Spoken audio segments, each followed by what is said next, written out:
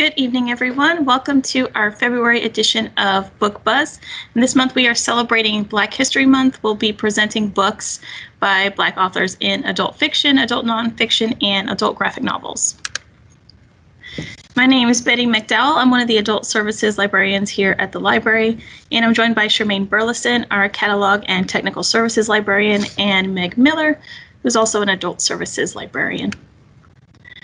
Just a reminder, you can check out new books on our catalog. Just go to the What's Hot section here and go under book lists, and you'll see the newest books for the current month as well as the last month. And we offer the service Your Next Reads and book bundles. So if you would like to get personalized book recommendations, or if you'd like to get some surprise books checked out to you, you can fill out the form on our website. Just go to Books and Media and then Adult Book Lists to access those forms. And just a last minute note, if you are completing our Adult Winter Reading Challenge, you have a few days to get your form in. And the form is on the same page I just mentioned. And you have until the end of the day on February 28th to get that into us. And with that, I'm going to hand it over to Charmaine, who is going to be going over adult fiction. Hi, welcome to February Book Buzz. My name is Charmaine Burleson, and I'm the Tech Services and Cataloging Librarian at Pflugerville Public Library.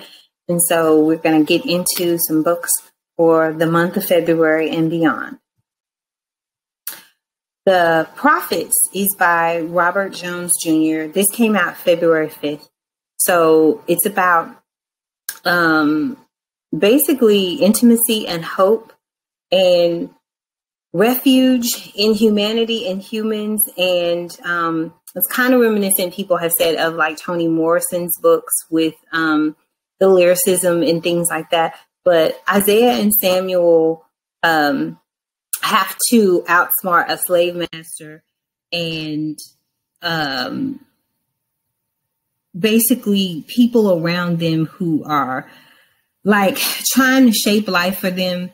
And it's not something that they have necessarily wanted for themselves, and how inheriting pain and suffering and those types of things can be generational, but also that hope and beauty and truth and portraying all these powers that we're instilled in us in love are good things.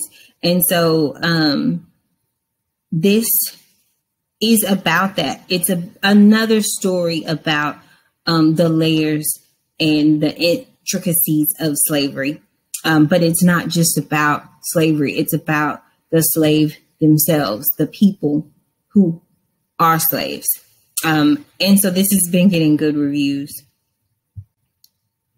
Black Buck is a satire about a Black salesman and like this cult-like startup where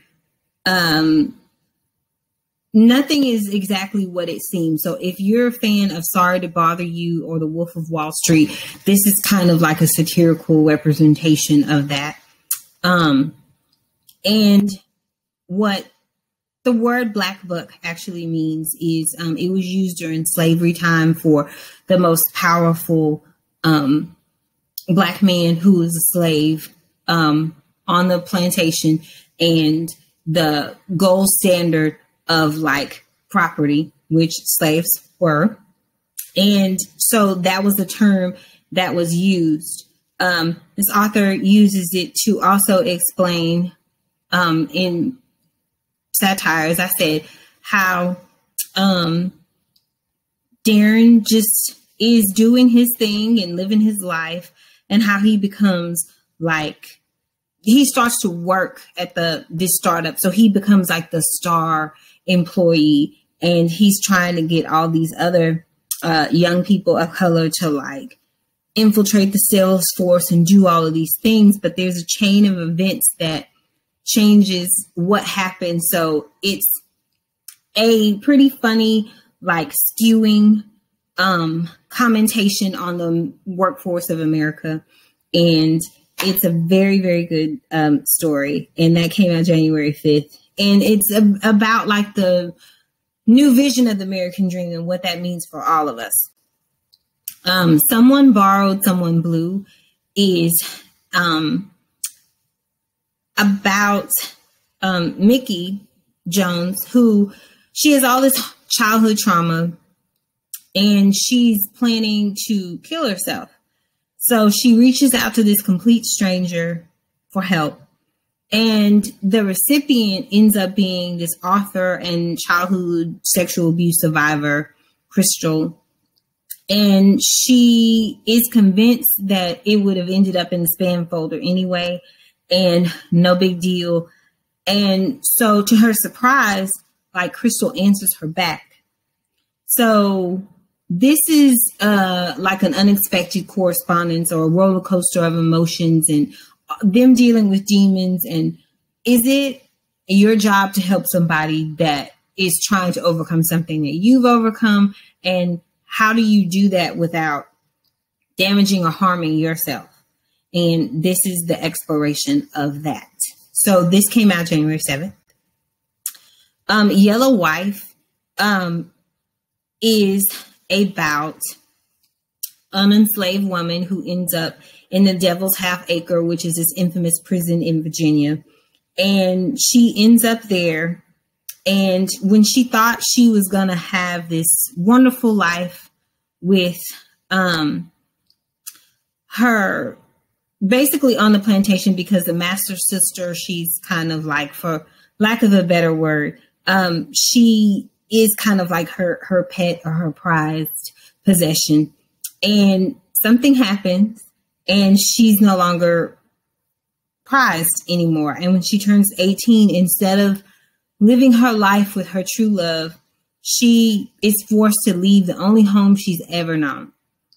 And she finds herself in this place and she has to overcome cruelty and all these types of things, and the contradictions of the enforced cruelty from jailers and other people in the system. And to survive, she has to figure out how to survive and face all these challenges and make the ultimate sacrifice. And how do you do that? Like, what does that look like? And these are the things that a lot of people did have to think about at the time. And it's just an exploration of that, of different things that happen on the plantation, different things that did happen, and the struggle and survival of that. The Wandering Sheep is, it's a story about, do you go with what you know, the flow of things, or do you create something that fits exactly for you? So this is kind of like a mystery horror thriller type book about this family. And Jean-Jacques is one of the brothers, and he uncovers like all these hidden secrets of the family. And he has to decide if he wants to follow the sheep, the herd, or if he wants to be like a goat and forage on its own. So the African-American folktale that this is from is about, like, will you change or discover your worldview on your own, or will you go with just what everybody else is doing, right or wrong, and not forge your own path? So this is what this is about.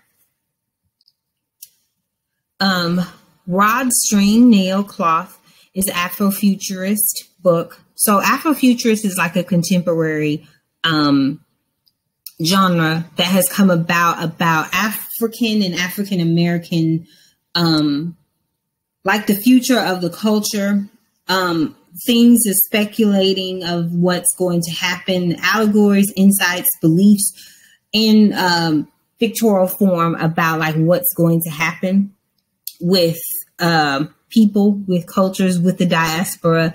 So Afrofuturism is one of those things that does that, like speculative fiction, but only in the sense of just fictionalizing things that people like feel like are actually going to happen. And they're really distinctive. And this is kind of like sci-fi as well, sort of fantasy, but not as much, but just like we're more than what we believe and what others believe us to be. And so that's where Afrofuturism is going, is in like a fictionalized explanation of nonfiction explanations of just how African American and Black and African people are evolving in cultures and as culture and stuff like that. So that's what this is about. And it kind of reminds you of like in the vein of Twilight Zone or those types of shows. This is similar to that, but with Afro twist. Blood Groove is basically another Easy Rawlins novel, the newest one. And Walter Mosley comes back with some old friends and some new ones. And this is about him. Basically, there's a case that he picked up that a white Vietnam veteran brought to him. So this is 1969. And he basically, him and his girlfriend, the white veteran's girlfriend, were attacked in a citrus grove in the city's outskirts. So he may have killed somebody, but the girl and his dog are missing. And he wants him to take on the case, but he realizes that there's some damage that this vet has gone through, and they bond over those war experiences type thing. But everything is not always as it seems, of course, in mysteries, it's not. And he's adapting to that and answering questions. And there's like all these unsettling things that he's always had to deal with that he has to face and confront at this time too. So some old friends come back to help him do that. How the One-Armed Sister Sweeps Her House. This came out February 2nd as well. And this is about classism and interconnected lives and race and class in Barbados. And so Lala's grandmother would tell her the story of the one-mom sister. And this is like this cautionary tale about what happens when girls disobey their mothers and go into the Baxter's tunnels where like everything goes down and all this stuff. So now that Lala is grown and she has a husband and all these different things, her husband is kind of like a petty thief. And all these stuff, like there's a chain of events with all these things that happen, with all these consequences that happen. And it's just like being a woman torn between like both of these worlds, and like you're grieving and have grief, and there's all this stuff that comes up. And like, what will you risk for freedom and life?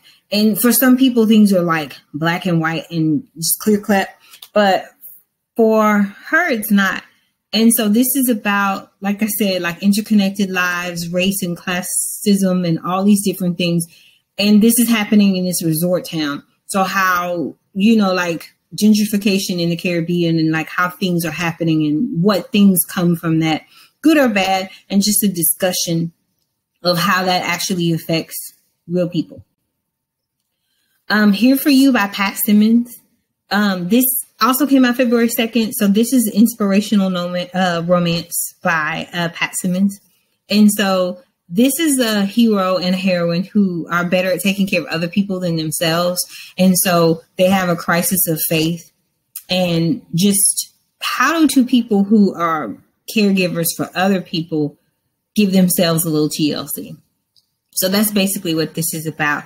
And neither one of them anticipates what this will mean or what's happening, but this is about what happens when you're so good at doing everything for everybody else and somebody comes along and wants to do the same, if not more, for you. Beverly Jenkins is the queen of romance. She is one of the very, very set, established, throned queens.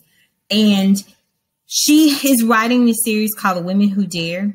So this is about a female rancher in Wyoming after the Civil War. And so this reporter comes and he wants to do this story about doctors for his newspaper back east. So he comes west Wyoming and he thinks that this man named Colton Lee will be like this interesting subject. And then he meets his sister, whose name is Spring. And the two of them are just attracted to each other. But Spring is not the traditional like wear dresses type of cotillion ball type woman. And she is the exact opposite sort of what this reporter is used to. but they're so attracted to each other and they're pulled into each other that the difference is, could it be like everlasting love and unite them, or could it possibly tear them apart? And this is what this is about. And so this series is about strong Black women after the Civil War and their lives and loves and discoveries. So Life After Death by Silver Soldier. She wrote The Coldest Winter Ever. And so Winter went to jail and basically she served her time. But there are people who are after her, and vengeance and bloodlust and all these types of things are like happening.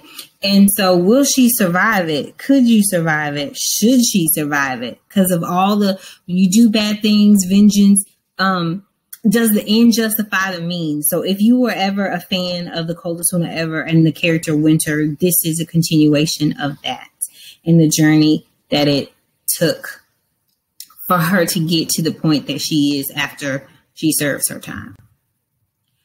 Game of Cones is about a Black ice cream parlor owner named Bronwyn. And this is another, the second book in the mystery series. And so this is set in Ohio, in this small town in Ohio. And all these things are happening. Her friend gets accused of this murder of this guy who comes to town and like wants to, break up small town life and create this mall. And there's a killer on the loose, and also family that are trying to take over the family business that was given to her, because nobody else really wanted to take it over. And in the first book, those things happen, and she's become like a more confident owner. But then when a family member, her aunt, comes up, and the rocky relationship between the family and the creamery, like those things kind of come up. But she's going to solve this mystery. She's going to solve this murder. She's going to do all of these things as she does, and she's just going to keep moving forward. And so hopefully you'll become a fan of this series like I am too. But this is about that.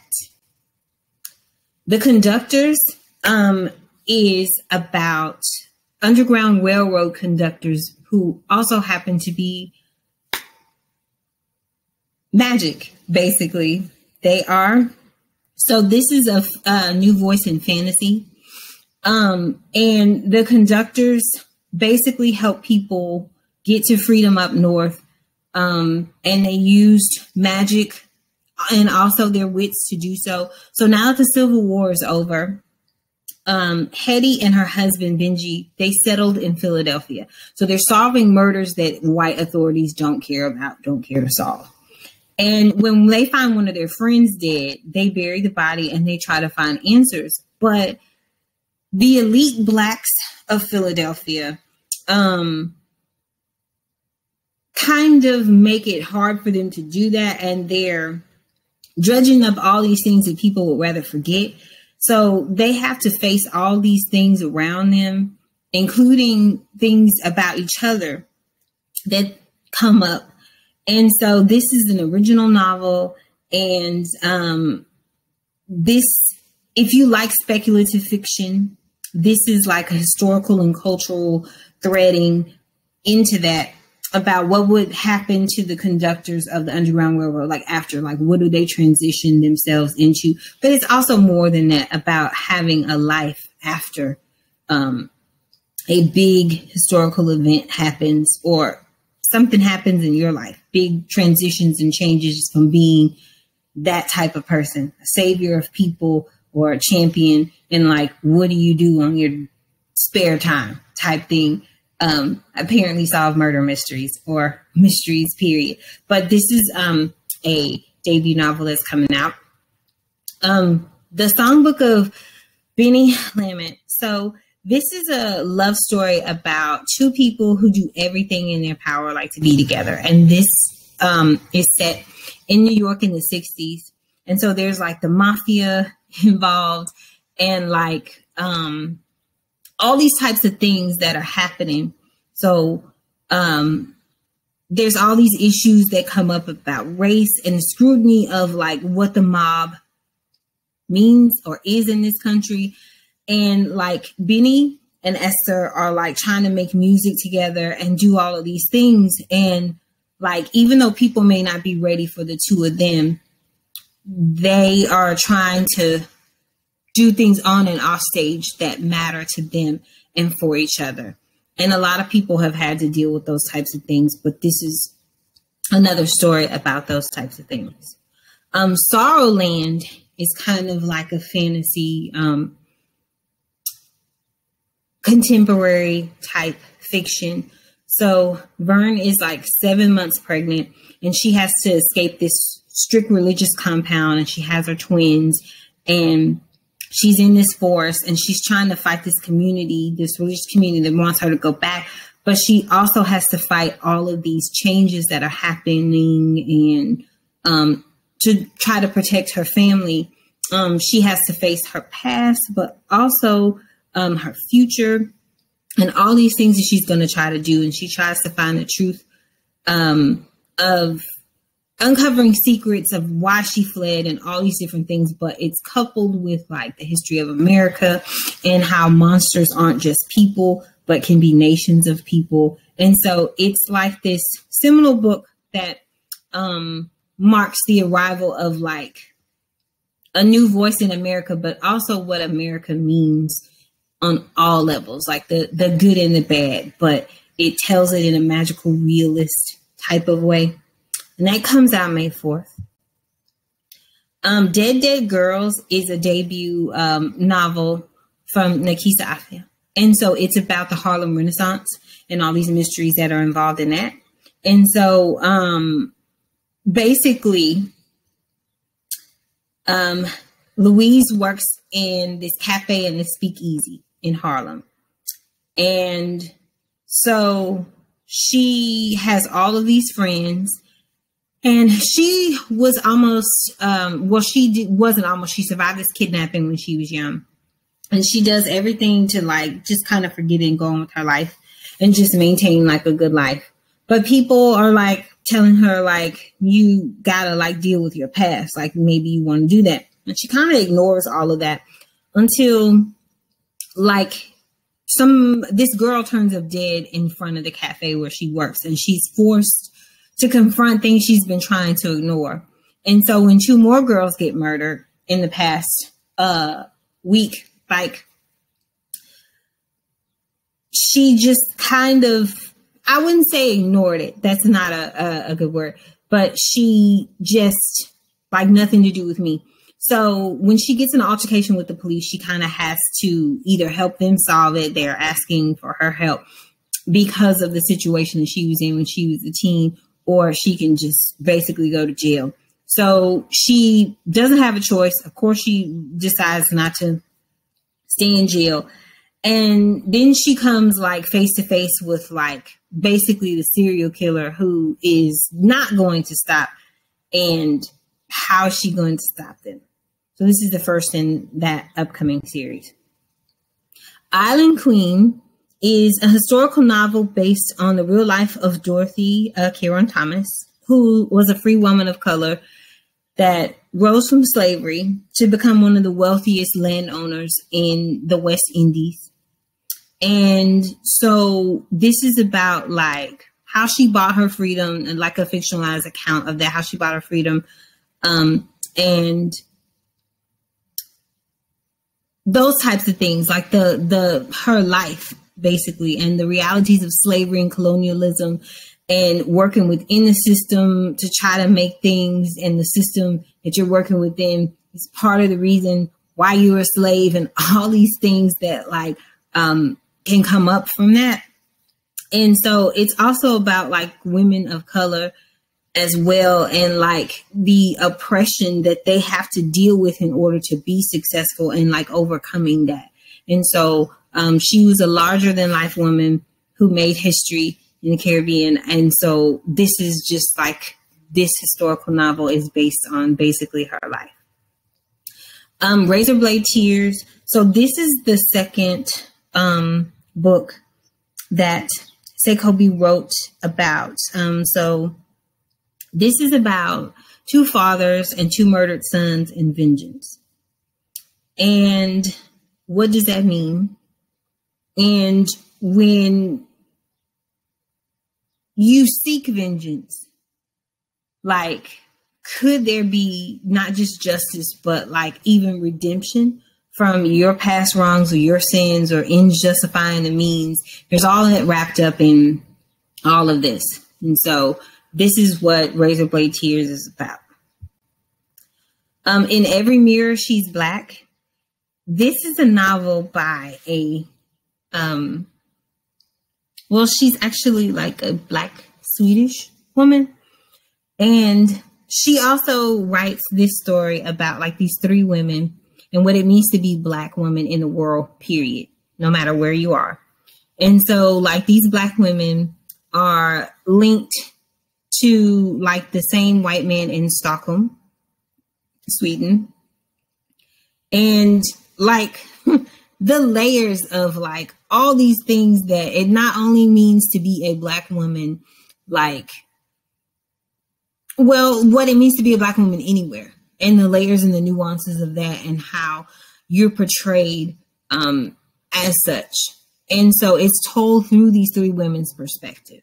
And so it's very fast paced, and it's also contemporary fiction, and it touches on important social issues, fetishization, racism, classism, tokenism, and what it means when you're a Black woman navigating in white dominated like society. And it's a conversation that needs to be had, will be had. So this is by, like I said, a Nigerian born, but she is a Swedish citizen now, and speaker and a photographer. And this is her first novel.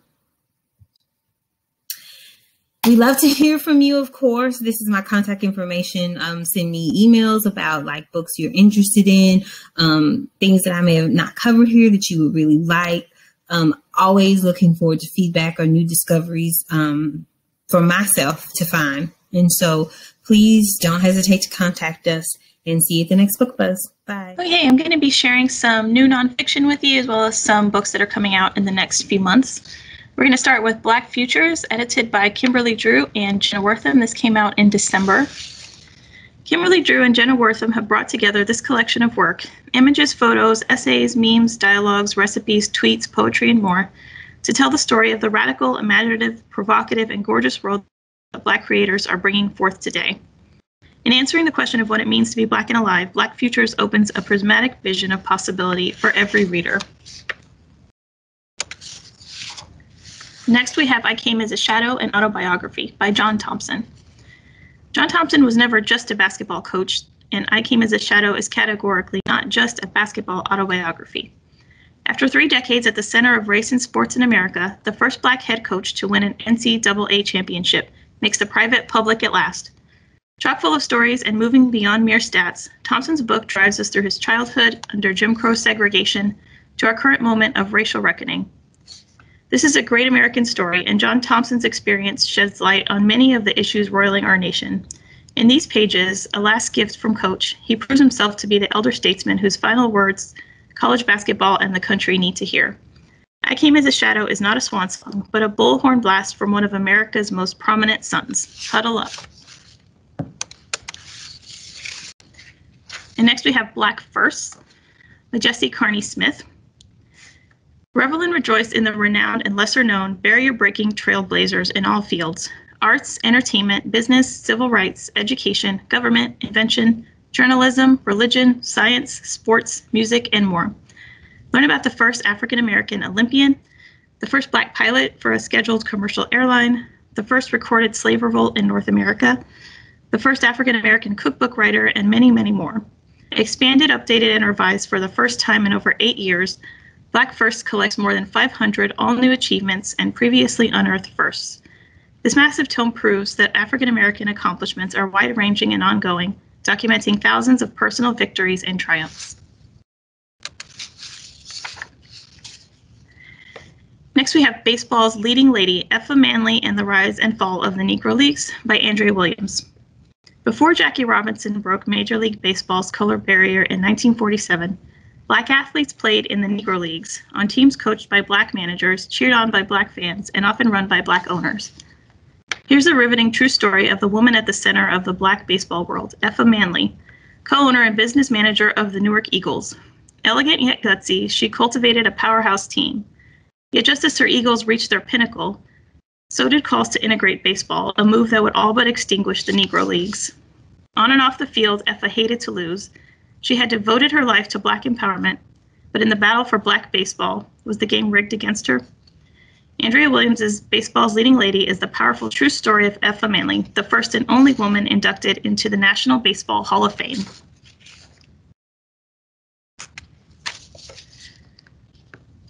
Next, we have Aftershocks, a memoir. Young Nadia Owusu followed her father, a United Nations official, from Europe to Africa and back again. Just as she and her family settled into a new home, her father would tell them it was time to say their goodbyes. The instability wrought by Nadia's nomadic childhood was deepened by family secrets and fractures, both lived and inherited. Her Armenian-American mother, who abandoned Nadia when she was 2, would periodically reappear only to vanish again. Her father, a Ghanaian, the great hero of her life, died when she was 13. After his passing, Nadia's stepmother weighed her down with a revelation that was either a bombshell secret or a lie, rife with shaming innuendo. With these and other ruptures, Nadia arrived in New York City as a young woman feeling stateless, motherless, and uncertain about her future, yet eager to find her own identity. What followed, however, were periods of depression in which she struggled to hold herself and her siblings together. Aftershocks is the way she hauled herself from the wreckage of her life's perpetual quaking, the means by which she's finally come to understand that the only ground firm enough to count on is the one written into existence by her own hand. And next we have Just As I Am by Cicely Tyson. And this was released just days before Cicely Tyson passed away. She was a pioneering actor who gained an Oscar nomination for her role as the sharecropper's wife in Sounder, and won a Tony Award in 2013 at the age of 88 for her work in The Trip to Bountiful. She won 2 Emmys and 5 more nominations, including one just last year for playing the mother of Viola Davis's character in the ABC drama How to Get Away with Murder. Instead of the typical synopsis, I'll read you a description in the author's own words. Just as I am is my truth. It is me, plain and unvarnished, with the glitter and garland set aside. In these pages, I am indeed Cicely, the actress who has been blessed to grace the stage and screen for 6 decades. Yet I am also the church girl who once rarely spoke a word. I am the teenager who sought solace in the verses of the old hymn for which this book is named. I am a daughter and a mother, a sister and a friend. I am an observer of human nature and the dreamer of audacious dreams. I am a woman who has hurt as immeasurably as I have loved, a child of God divinely guided by his hand. And here in my 9th decade, I am a woman who at long last has something meaningful to say. Next we have The Devil You Know, a Black Power Manifesto by Charles M. Blow. Acclaimed columnist and author Charles Blow never wanted to write a race book, but his violence against Black people, both physical and psychological, seemed only to increase in recent years, culminating in the historic pandemic and protests of the summer of 2020. He felt compelled to write a new story for Black Americans. He envisioned a succinct, counterintuitive, and impassioned corrective to the myths that have far too long governed our thinking about race and geography in America. Drawing on both political observations and personal experience as a Black son of the South, Charles sets out to offer a call to action by which Black people can finally achieve equality on their own terms. Next, we have The Three Mothers, How the Mothers of Martin Luther King, Malcolm X, and James Baldwin Shaped a Nation by Anna Malika Tubbs. Bertus Baldwin, Alberta King, and Louise Little were all born at the beginning of the 20th century and forced to contend with the prejudices of Jim Crow as Black women.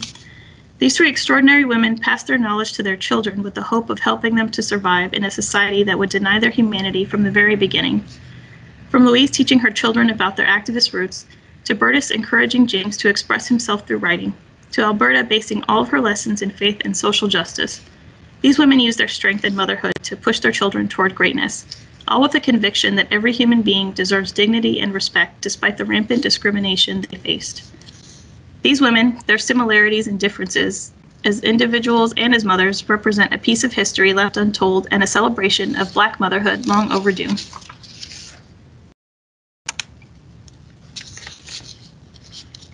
Next, we have Floating in a Most Peculiar Way, a memoir. by Louis Chudisoke. The first time the author realizes that he is the first son of a renowned religious leader of the bygone African nation of Biafra is in Uncle Daddy and Big Auntie's strict religious household in Jamaica, where he lives with other abandoned children. A visiting African has just fallen to his knees to shake him by the shoulders and says, "Is this the boy? Is this him?" Chudisoke's immersion in the politics of race and belonging across the landscape of the African diaspora takes a turn when his traumatized mother, who has her own extraordinary history as the one-time Jackie O of Biafra, finally sends for him to come live with her. In Inglewood, Los Angeles, on the eve of gangster rap and the LA riots, it's as if he's fallen to earth. In this world, anything alien, definitely his secret obsession with science fiction and David Bowie, is in danger, and his yearning to become a Black American gets deeply, sometimes absurdly complicated. Ultimately, it is a boisterous Pan-African family of honorary aunts, uncles, and cousins that becomes his secret society, teaching him the redemptive skill of navigating not just Blackness, but Blacknesses in his America.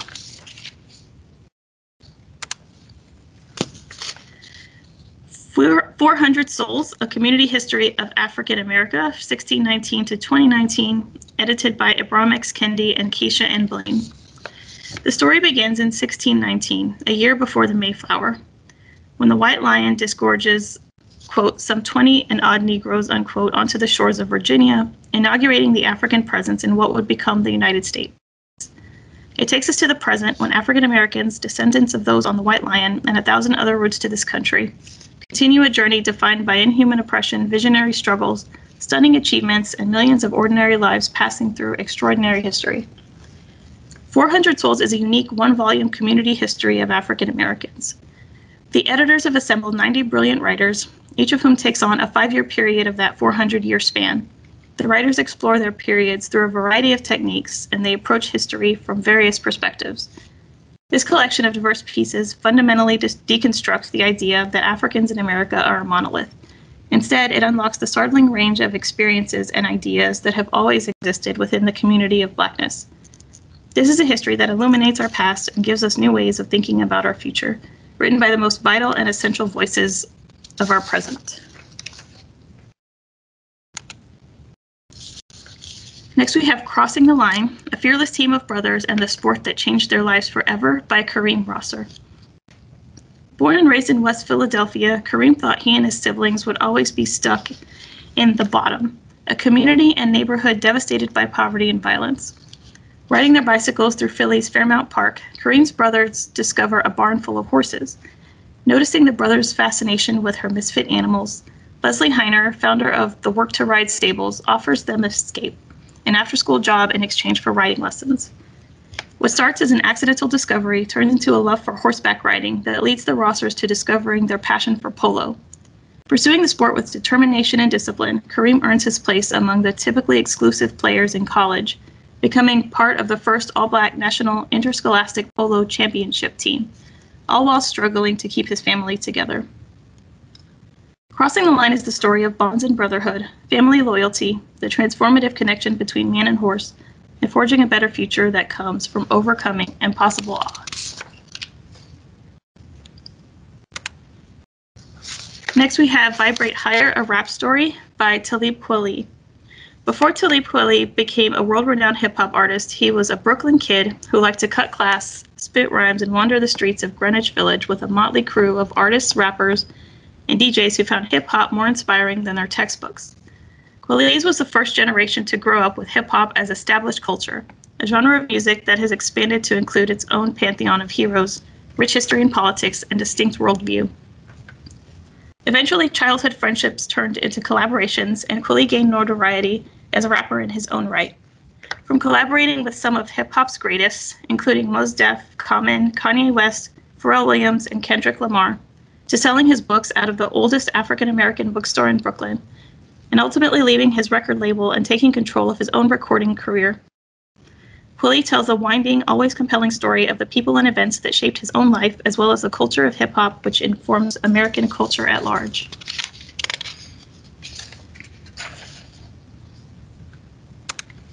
Next, we have The Black Church, This Is Our Story, This Is Our Song by Henry Louis Gates, Jr.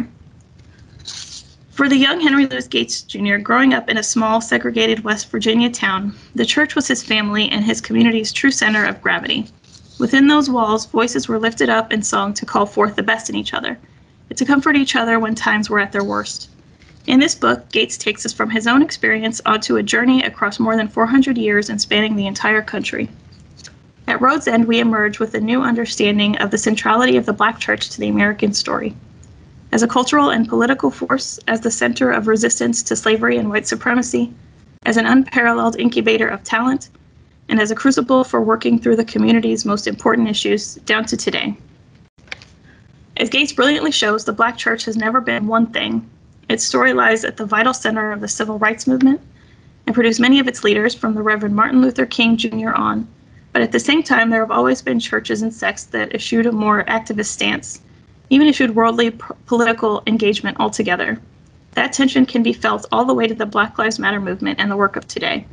Still in all, as a source of strength and force for change, the Black church is at the center of the action at every stage of the American story, as this enthralling history makes vividly clear. Next, we have Raceless, In Search of Family, Identity, and the Truth About Where I Belong, by Georgina Lawton. Raised in sleepy English suburbia, Georgina was no stranger to homogeneity. Her parents were white, her friends were white, there was no reason for her to think she was any different. But over time, her brown skin and dark kinky hair frequently made her a target of prejudice.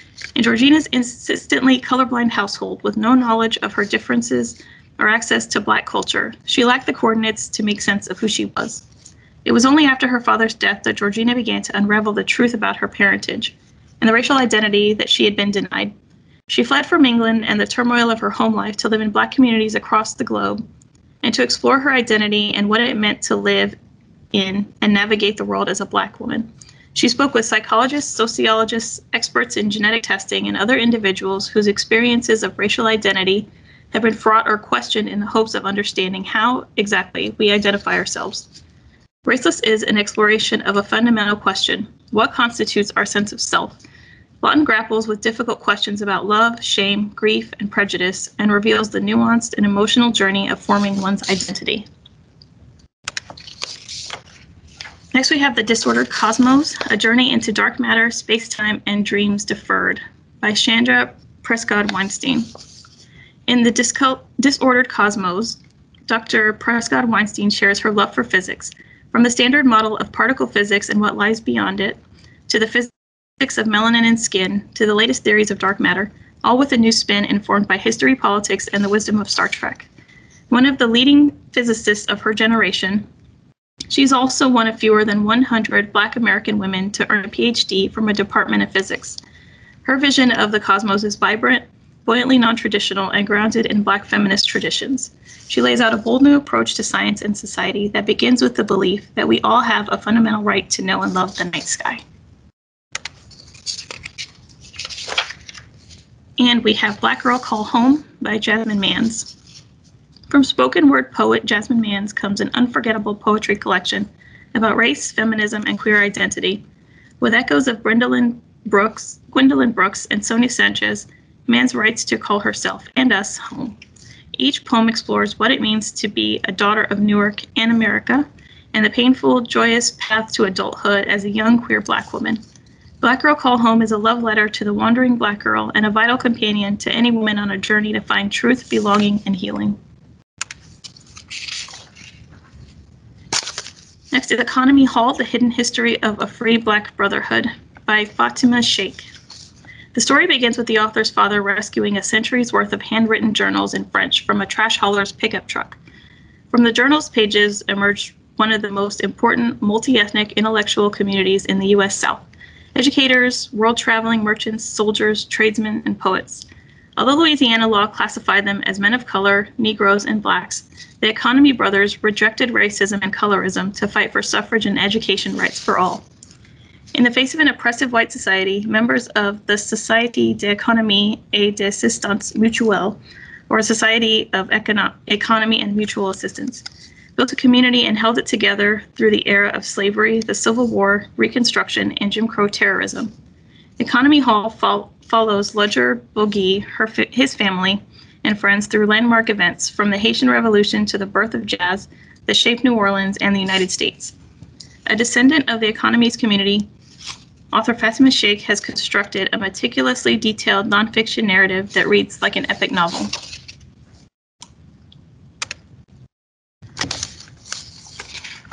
Next we have We Are Each Other's Harvest by Natalie Bazile.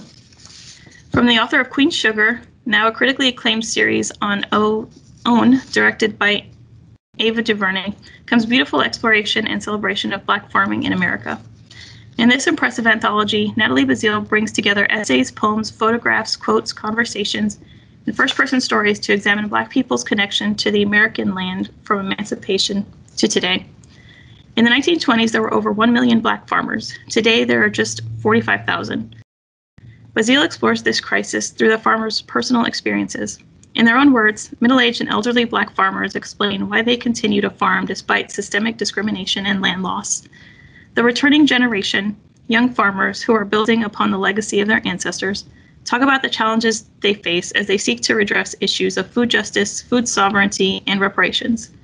We Are Each Other's Harvest elevates the voices and stories of Black farmers and people of color, celebrating their perseverance and resilience, while spotlighting the challenges they continue to face. Luminous and eye-opening, this eclectic collection helps people and communities of color today reimagine what it means to be dedicated to the soil. And next we have A Little Devil in America, Notes in Praise of Black Performance by Hanif Abdurraqib. At the March on Washington in 1963, Josephine Baker was 57 years old, well beyond her most prolific days. But in her speech, she was in a mood to consider her life, her legacy, her departure from the country she was now triumphantly returning to. I was a devil in other countries, and I was a little devil in America too, she told the crowd. Inspired by these few words, Hanif Abdurraqib has written a profound and lasting reflection on how Black performance is inextricably woven into the fabric of American culture. Each moment in every performance he examines, whether it's the 20 seconds in Gimme Shelter, in which Mary Clayton wails, a schoolyard fistfight, a dance marathon, or the instant in a game of spades right after the cards are dealt, has layers of resonance in Black and white cultures, the politics of American empire, and Abdurraqib's own personal history of love, grief, and performance. A Little Devil in America exalts the Black performance that unfolds in specific moments in time and space, from mid-century Paris to the moon, and back down again to a cramped living room in Columbus, Ohio. Next we have Buses Are A-Comin', Memoir of a Freedom Writer by Charles Person. At 18, Charles Person was the youngest of the original freedom writers. This purposeful mix of Black and white, male and female activists set out to discover whether America would abide by a Supreme Court decision that ruled segregation unconstitutional in bus depots, waiting areas, restaurants, and restrooms worldwide. The freedom writers found their answer. No, Southern states would continue to disregard federal law and use violence to enforce racial segregation. One bus was burned to a shell. The second, which Charles rode, was set upon by a mob that beat the riders nearly to death. Buses Are A-Comin' provides a front-row view of the struggle to belong in America, as Charles leads his colleagues off the bus, into the station, into the mob, and into history to help defeat segregation's violent grip on African American lives. It is also a challenge from a teenager of a previous era to the young people of today. Become agents of transformation. Stand firm. Create a more just and moral country where students have a voice, youth can make a difference, and everyone belongs. Next we have Sure I'll Be Your Black Friend, Notes from the Other Side of the Fist Bump by Ben Phillippe. In an era in which I have many Black friends is often a medal of wokeness, Ben hilariously chronicles the experience of being on the receiving end of those fist bumps. Ben takes his role as your new Black friend seriously, providing original and borrowed wisdom on stereotypes, slurs, the whole swimming thing, how much Beyonce is too much Beyonce, Black Girl Magic, affirmative action, the Black Lives Matter movement, and other conversations you might want to have with your new BBFF. Oscillating between the impulse to be one of the good ones and the occasional need to excuse himself to the restrooms, stuff his mouth with toilet paper, and scream, Ben navigates his own Blackness as a quote-unquote Oreo with too many opinions for his father's liking, an encyclopedic knowledge of CW teen dramas, and a mouth he can't always control. Extremely timely, Sure I'll Be Your Black Friend is a conversational take on topics both light and heavy, universal and deeply personal, which reveals incisive truth about the need for connection in all of us. Next, we have Better Not Bitter, Living on Purpose in the Pursuit of Racial Justice by Yusef Salaam. They didn't know who they had. So begins Yusef Salaam's telling his story. No one's life is the sum of the worst thing that happened to them. And during Yusef Salaam's 7 years of wrongful incarceration as one of the Central Park Five, he grew from child to man and gained a spiritual perspective on life. Better Not Bitter is the first time that one of the now exonerated five is telling his individual story in his own words. Yusef writes his narrative. Growing up Black in Central Harlem in the 80s, being raised by a strong, fierce mother and grandmother, his years of incarceration, his reentry, and exoneration. Yusef connects these stories to lessons and principles he learned that gave him power to survive through the worst of life's experiences. He inspires readers to accept their own path, to understand their own sense of purpose. With his intimate personal insights, Yusef unpacks the systems built and designed for profit and the oppression of Black and brown people. He inspires readers to channel their fury into action, and through the spiritual, to turn that anger and trauma into a constructive force that lives alongside accountability and mobilizes change. This memoir is an inspiring story that grew out of one of the gravest miscarriages of justice, one that not only speaks to a moment in time or the rage-filled present, but reflects a 400-year history of a nation's inability to be held accountable for its sins. Yusef Salaam's message is vital for our times, a motivating resource for enacting change. Better Not Bitter has the power to soothe, inspire, and transform. It is a galvanizing call to action. Next, we have Footnotes, The Black Artists Who Wrote the Rules of the Great White Way by Cassine Gaines. For readers of Hidden Figures and Something Wonderful, Footnotes is the story of New York in the Roaring '20s and the very first Broadway show with an all-Black cast and creative team to succeed, and the indelible mark on our popular culture. These pioneering performer and the creator sowed the seeds of the Harlem jazz scene and paved the way for people of color on stage and screen with West Side Story, Black Panther, and of course Hamilton. Importantly, this book illuminates the ways in which Black people in America have attained success amidst a culture actively whitewashing, controlling, or completely preventing their stories from being told. And finally, we have Katherine Johnson's book, My Remarkable Journey, a Memoir. In 2015, at the age of 97, Katherine Johnson became a global celebrity. President Barack Obama awarded her the prestigious Presidential Medal of Freedom, the nation's highest civilian honor, for her pioneering work as a mathematician on NASA's first flights into space. Her contributions to America's space program were celebrated in the blockbuster and Academy Award-nominated movie Hidden Figures. In this memoir, Katherine shares her personal journey from child prodigy in the Allegheny Mountains of West Virginia to NASA human computer, infused with the uplifting wisdom of a woman who handled great fame with genuine humility and great tragedy with enduring hope. My remarkable journey ultimately brings into focus a determined woman who navigated through racial terrain with soft-spoken grace and the unrelenting grit required to make history and inspire future generations. And here are some more books that we featured in our last couple of book buzzes. So in case you missed those, you may want to go back through our YouTube channel to check those out. Thank you so much for listening. If you have any questions or requests, please email me at bettym@pflugervilletx.gov. That's BETTEM at PFLUGERVILLETX.gov. Hello. For this month's Book Buzz, I'm going to share some titles we already have in the library collection, some titles I've had on the list of things to order, and a few titles we look forward to this year. These are books we'll be adding to the adult graphic novel area of our collection, but don't forget that if graphic novel is your preferred format or one you are willing to explore, you will find excellent titles in the graphic novel or juvenile graphic novel areas, so don't be afraid to look. For anyone interested, one of the resources I used is the Black Caucus of the American Library Association and Graphic Novel and Comics Roundtable's Black Lives Matter Comics Reading List, which does include titles for all ages. Criteria for inclusion on the list were that the title must be published sequential art with one or more of the following elements: created by a Black storyteller, displays empathy and respect for Black bodies, introduces readers to Black art, people, history, organizations, and communities, represents Black experiences both domestically and throughout the world, showcases a diversity of artistic mediums, includes the lived experiences of Black people from all demographics, reinforces Black stories of success, resistance, endurance, and love, employs a wide array of genres, demonstrates an understanding of cultural nuance, represents independent and non-traditional publishing, includes stories of ancient Black civilizations as well as Black people's continued existence in the future, improves access to authentic Black stories for all patrons, and exposes Black creators to wider audiences. I highly recommend checking out the full list. Let's get started with some books from the past few years. First, Incognegro, a graphic mystery, out February of 2018 from Berger Books, is a 10th anniversary edition of the acclaimed graphic novel.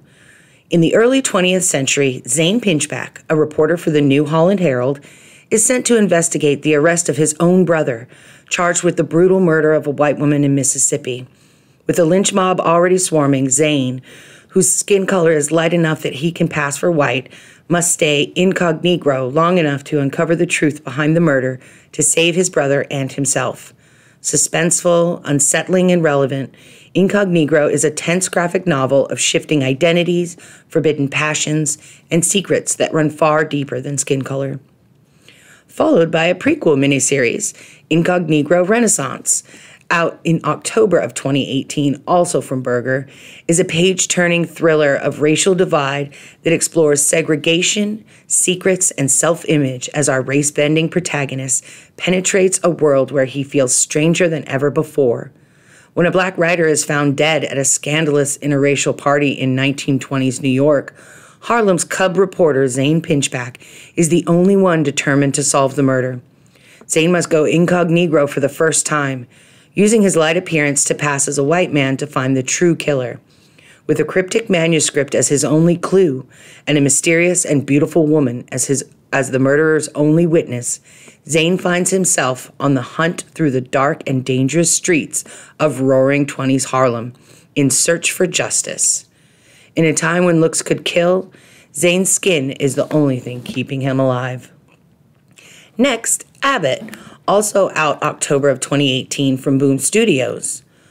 While investigating police brutality and corruption in 1970s Detroit, journalist Elena Abbott uncovers supernatural forces being controlled by a secret society of the city's elite. In the uncertain social and political climate of 1972 Detroit, hard-nosed, chain-smoking tabloid reporter Elena Abbott investigates a series of grisly crimes that the police have ignored. Crimes she knows to be the work of dark occult forces. Forces that took her husband from her. Forces she has sworn to destroy. Hugo Award-nominated novelist Saladin Ahmed and artist Sami Kiela present one woman's search for the truth that destroyed her family amidst an exploration of the systemic societal constructs that haunt our country to this day.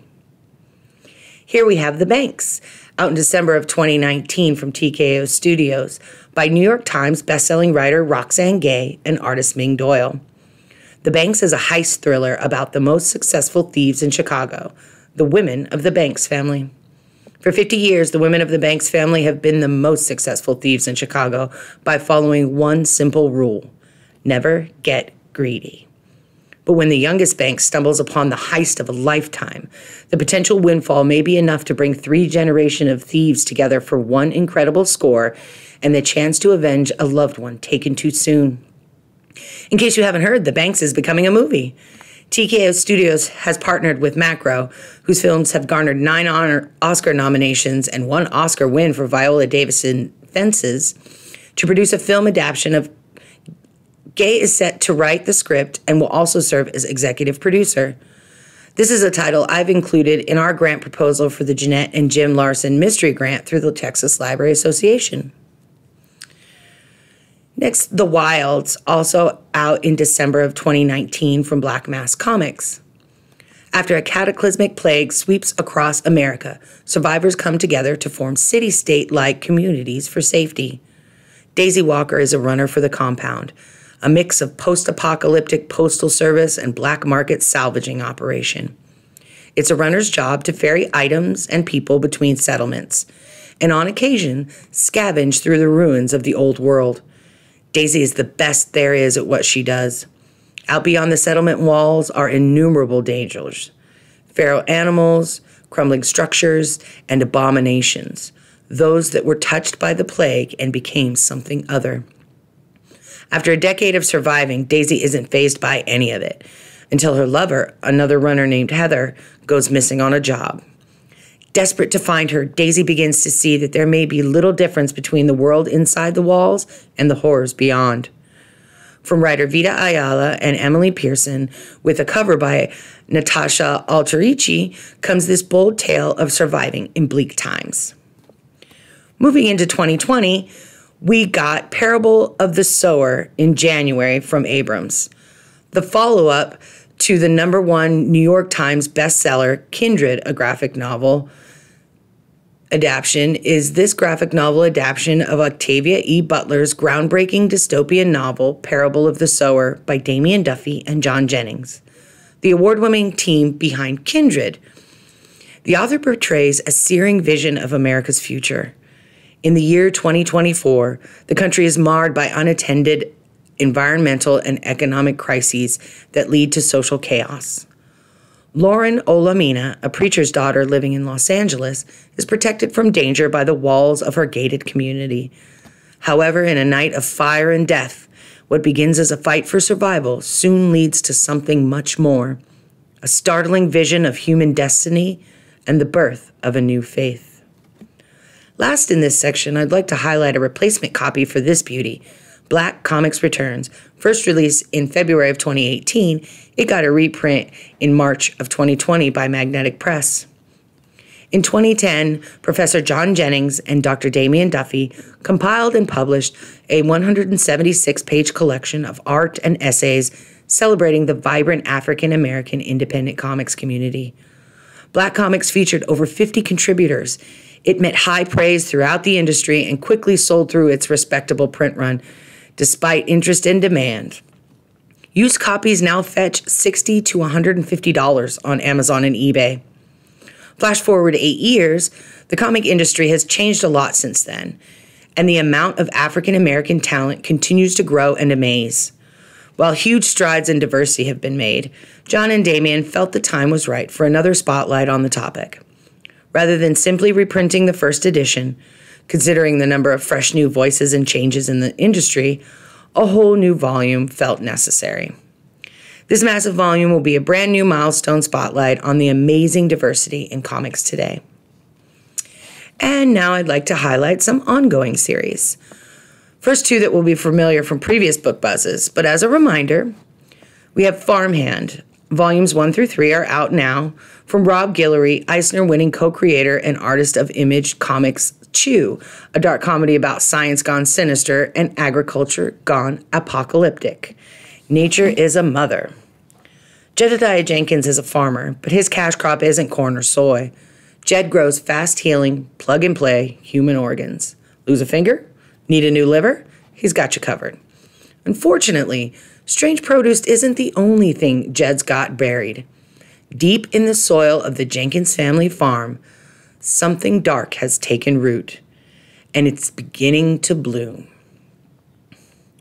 And the Bitterroot series. Volume 1 Family Business in May of 2019 introduced us to the Sangiri family, specialized in curing the souls of those infected by hate. But those days are fading. A terrible tragedy has claimed most of the family, leaving the surviving cousins split between curing monsters and killing them. Now with a new breed of monster loose on the streets of Harlem, the family must come together or watch the human race fall to untold evil. In Volume 2, from October of 2020, Image Comics gave us more of the monster hunting that has been the Sangiri family for business for generations as they battle the Jinnu. hideous creatures born out of hate and racism. But now the family faces a different threat, the deadly Inzondo, a new kind of monster born out of grief and trauma. With one of their own turning into an Inzondo and an army of tortured souls on the attack in 1920s Harlem, the family must once more fight again to save the world, unless their own pain and suffering transforms them into monsters as well. And 2 series we've recently added. First up, Omni. Volume 1, The Doctor Is In, came September of 2020 from H1, which we have already. What would you do if you could think faster than the speed of light? Gifted Dr. Cecilia Kobina was once held in the highest regard by peers and patients alike, but that was before an incident in Africa changed her life forever. Now, with the ability to process thoughts at the speed of light, she faces the unimaginable burden of literally having an answer for everything.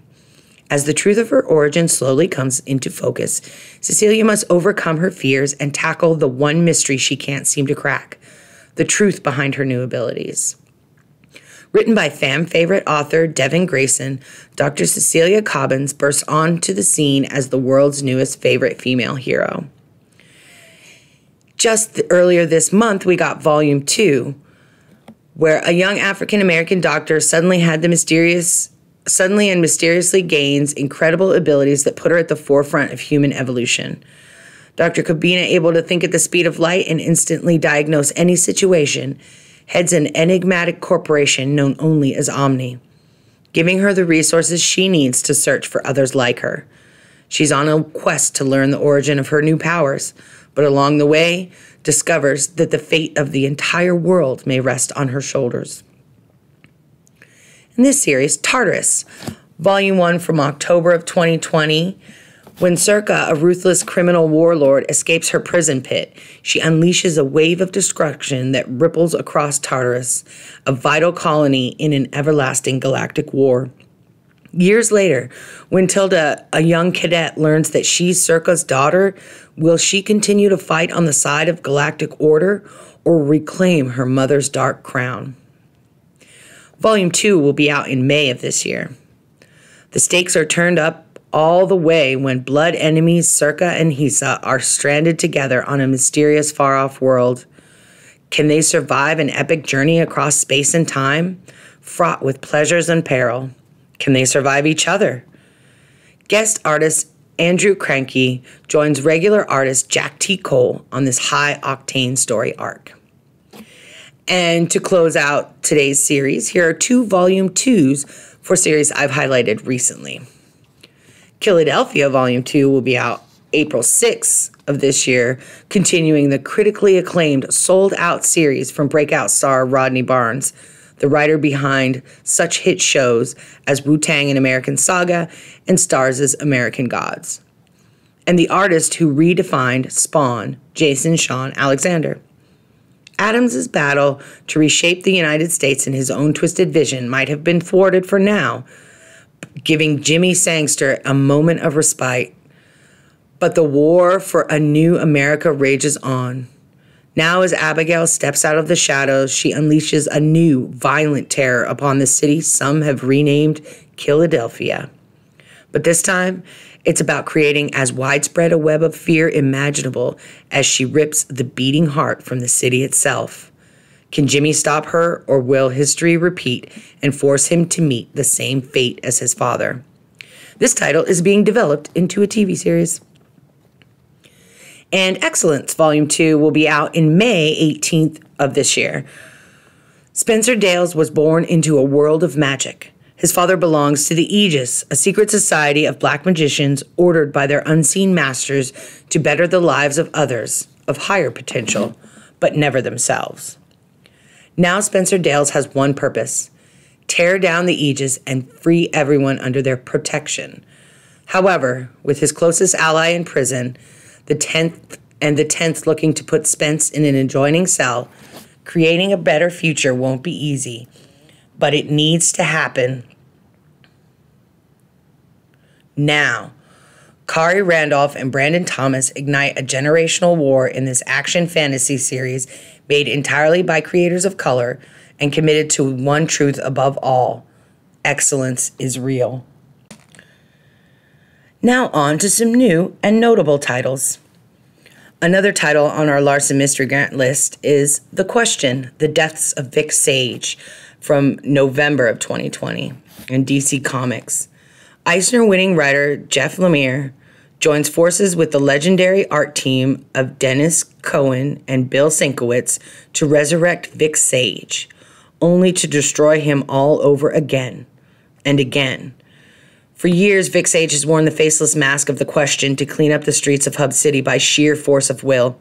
He knows right from wrong. He knows black from white. But what happens when he is drawn into a conspiracy that reaches from the heights of Hub City power to the depths of its underground tunnels? What happens when things stop being black and white and start getting a little gray? And what happens when, in a secret chamber deep beneath the city, Vic Sage meets his own end and his new beginning? Black AF, Widows and Orphans from December 2020 in Black Mass Comics. In a world where only black people have superpowers, what price do they fetch on the black market?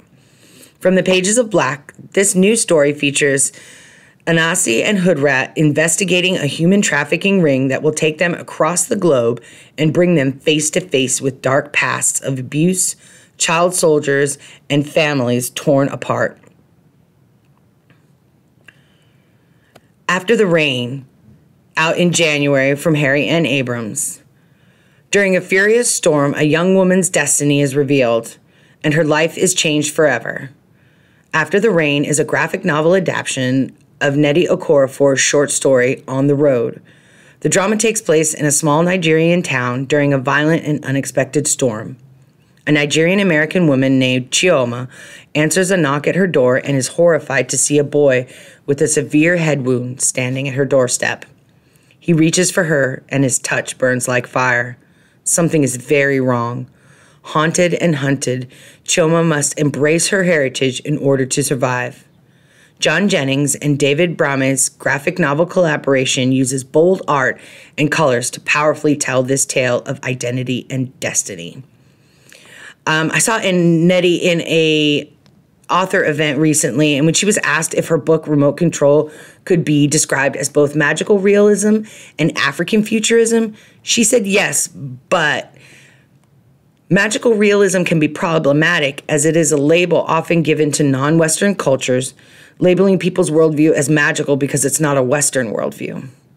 African futurism is basically science fiction deeply rooted in African culture, politics, people, beliefs, which brings worldview, not othering, to the mystical things of the world. Tor published an article on this which said that doesn't mean that the stories have to take place explicitly on the continent of Africa, but that the themes, characters, and roots of the story are based in Africa and not in America or another predominantly white Western culture. Afrofuturism, on the other hand, is also a subcategory of science fiction concerning black people within the diaspora that often features stories from outside the continent of Africa and usually in colonized Western societies like America, Canada, and the UK. In a similar vein, Afrofuturism, a movement that began in the black community during the early 20th century as an escape from racial hostility, economic turmoil, and aggressive policing, is enjoying a renaissance witnessed by the record-breaking successes of creative projects. Like this one. We get to Afrofuturist Tim Fielder's beautifully written and rendered Infinitum, which was out in January from Amistad, which is an imprint of HarperCollins. In Infinitum, King Aja Oba and Queen Lewa are revered across the African continent for their impressive political and military skills. Yet the future of their kingdom is in jeopardy, for the royal couple do not have an heir of their own. When the king kidnaps his son born to a concubine, Obenrin curses Oba with the gift of immortality. After enjoying long, wonderful lives, both Queen Lewa and the crown prince die naturally, leaving the ageless, bereaved King Oba, heartbroken and alone. Taking advantage of Oba's vulnerability, enemy nations rise to power and kill the king, or so they think. King Aja Oba survives the fatal attack, finally realizing the bitter fruit of Obenrin's curse. Earlier this month, we also got Black AF Devils Die from Black Mass Comics. This latest Black AF collected miniseries is written by breakout star Vita Ayala and rising star artist Liana Kanga. When a new drug called Vanta hits the streets, word is it's the hottest thing since ecstasy. For regular people, it has all the highs and none of the lows of traditional drugs. There is some fine print, however. For empowered Black folks, the drug causes a total and violent loss of control. The project sends Indigo to investigate, and soon it becomes apparent that this is more than just a new designer distraction for the masses. Indigo, together with former detective Ellen Waters, race to find the source of the substance poisoning their people before it's too late. The superhero universe where only Black people have superpowers continues to expand for the first time with a new creative team building onto the exciting world. Finishing off with some titles to look forward to going forward in 2021. In May of this year, we'll get Black Star from Abrams Comics. Stranded on an alien planet, 2 astronauts must battle deadly elements and each other to recover a reserve shuttle built for one. Black Star is a debut graphic novel by Eric Anthony Glover based on his original unproduced screenplay and illustrated by Ariel Jonah. In the future, interstellar travel is past its prime and sending shuttles beyond our solar system, even for vital scientific research, is a life-threatening gamble. However, in order to retrieve samples of an alien flower that may hold the key to saving countless lives, Harper North and her crew of scientists must journey to Helios, a dangerous planet in deep space. But as they approach, their ship is caught in an asteroid storm, and as it hurtles towards the surface, its reserve shuttle detaches, landing over 100 kilometers away. When the rest of the crew perishes in the burning wreckage of the ship, North races towards the rescue shuttle built for one, hoping to fulfill their mission and survive. But North isn't alone. The team's wilderness expert is still alive and hell-bent on hunting North down and claiming the shuttle for herself. Now North has no choice but to reach the shuttle first and fast. The fuel is leaking, her GPS battery is dying, and the planet's deadly seasonal change is coming. As she battles the flora and fauna and tries to elude her ruthless former crewmate, North will find the cost of survival is dear. Will she be willing to pay the price? And in September of this year, we get Volume 1 of Malika Warrior Queen. Dark Horse Studios and Unique Studios bring us this title that follows the exploits of Queen and military commander Malika, who struggles to keep the peace in her ever-expanding empire, Azaz. This historical fantasy is set in 15th century West Africa and created by an all-star team from Nigeria. Growing up as a prodigy, Malika inherits the crown from her father in an incredibly unusual way, splitting the kingdom of Azaz in half. After years of civil war, Malika finally unites all of Azaz, expanding it into one of the largest empires in all of West Africa. But expansion will not come without costs.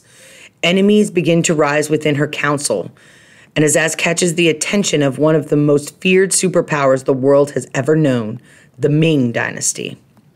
As Malika fights to win the clandestine war within the walls of her empire, she must also turn her attention to an indomitable and treacherous foe with plans to vanquish her entire people.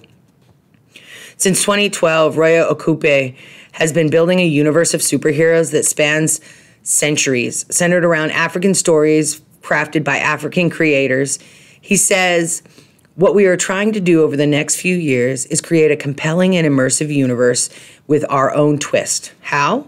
Well, the Unique Universe is a massive interconnected universe of sci-fi, fantasy, and superhero content spread across multiple timelines with stories told from an African perspective. Is this ambitious? Yes. Is it impossible? Not at all. With this monumental partnership with Dark Horse and the impeccable history, support, and infrastructure they bring to the table, we will finally be able to achieve our ultimate goal: create for a global audience content that empowers African creatives and storytelling." And one final title to look forward to. The Other History of the DC Universe will be out in November of this year.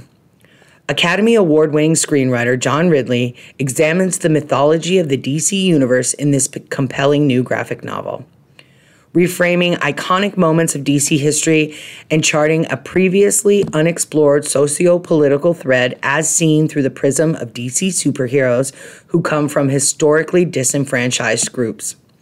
John Ridley goes where no other has gone before. This unique new series presents its story as prose by Ridley, married with beautiful realized color illustrations from a selection of exciting illustrators and comic artists. Extensively researched and masterfully executed, The Other History of the DC Universe promises to be an experience unlike any other. You may think you know the history of the DC Universe, but the truth is far more complex. The Other History of the DC Universe isn't about saving the world. It's about having the strength to simply be who you are. Thank you so much for listening to me and for listening to this whole presentation tonight. We hope that you enjoyed it and that you have found some titles you'll be adding to your reading lists. Check the library website for details on future programs and resources and books you can pick up curbside.